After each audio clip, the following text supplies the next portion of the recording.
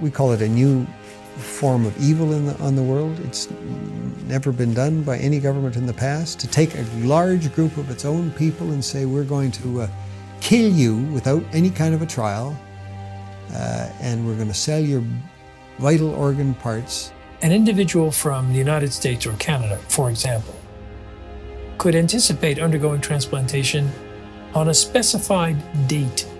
It's a crime against humanity. It's abhorrent, and it needs to stop.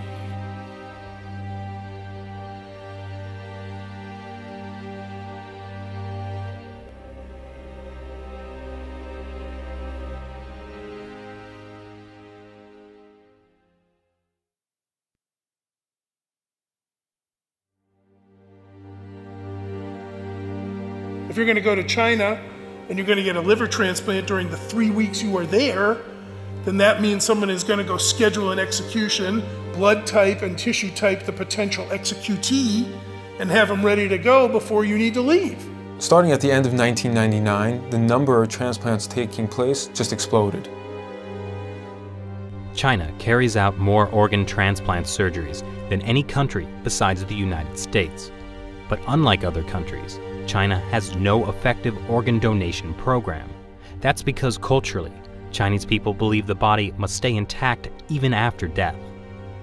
China's Deputy Minister of Health, Huang Zhefu, has suggested that there are 7,000 transplants every year from the deceased, and that more than 90% come from executed prisoners. The number of criminal executions in China is classified as a state secret, but Amnesty International's estimate is about 1,700. The numbers just didn't add up. It's just too large of a discrepancy there. With only 1,700 executed criminals and no effective donation system, where do the rest of the organs come from?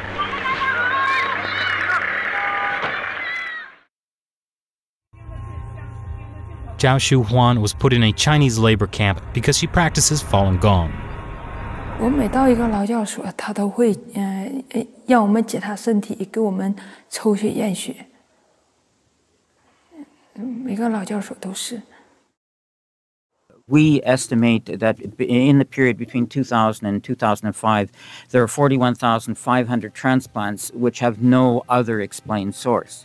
I'm absolutely convinced that over a long period from 1999 onwards, organ harvesting from prisoners has been taking place, especially with Falun Gong. 他领了到他那个马三家教养院有医院呢。 那个医院就是做我真理解好像就是验尿啊抽干戈。 Doctors would come into the camps, they would look in their eyes, they would examine their organs with ultrasound and the like, and they were the only people in these camps who were medically examined thoroughly. In 2006, two Canadians, international human rights lawyer David Matus and former Secretary of State for Asia Pacific David Kilgore, started to investigate allegations of forced organ harvesting in China. They found at least 52 points of circumstantial evidence, including websites of Chinese hospitals offering matching organs in less than a week. It's just not possible unless you have an unlimited source of organs. And these are people who are alive. We're talking about live donors. The actual transplant surgery itself was the form of execution. These were living people that were killed for their organs. Makes you think of some grotesque restaurant where you go in and you pick your lobster in a tank. But these are human beings we're talking about. The military's making money off of it. The hospitals are making money off of it. The middlemen are making money off of it. And we talk about money. We're talking about a multi-million-dollar operation.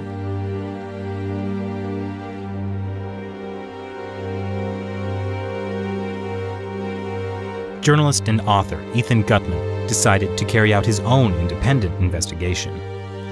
We had witnesses of disappearances, people who'd been examined and then had disappeared, busloads, entire prison wards which had been emptied out.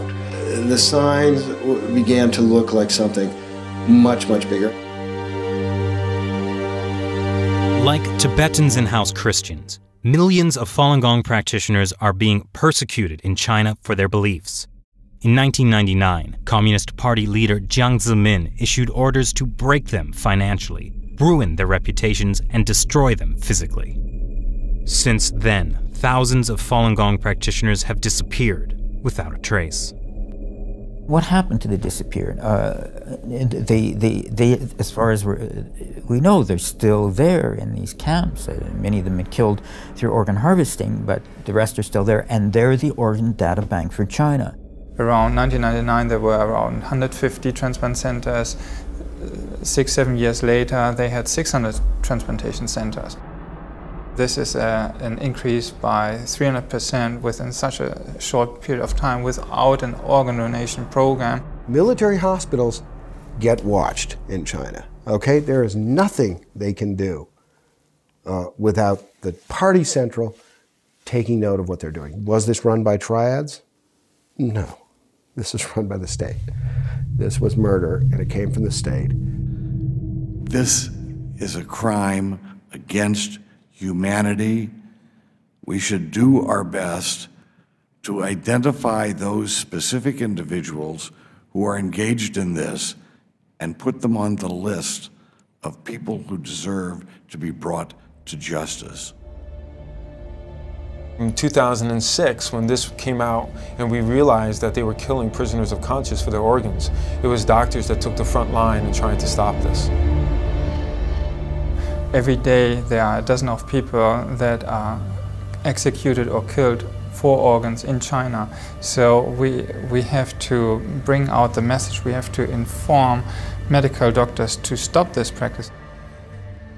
But it's not only the medical community that's getting informed.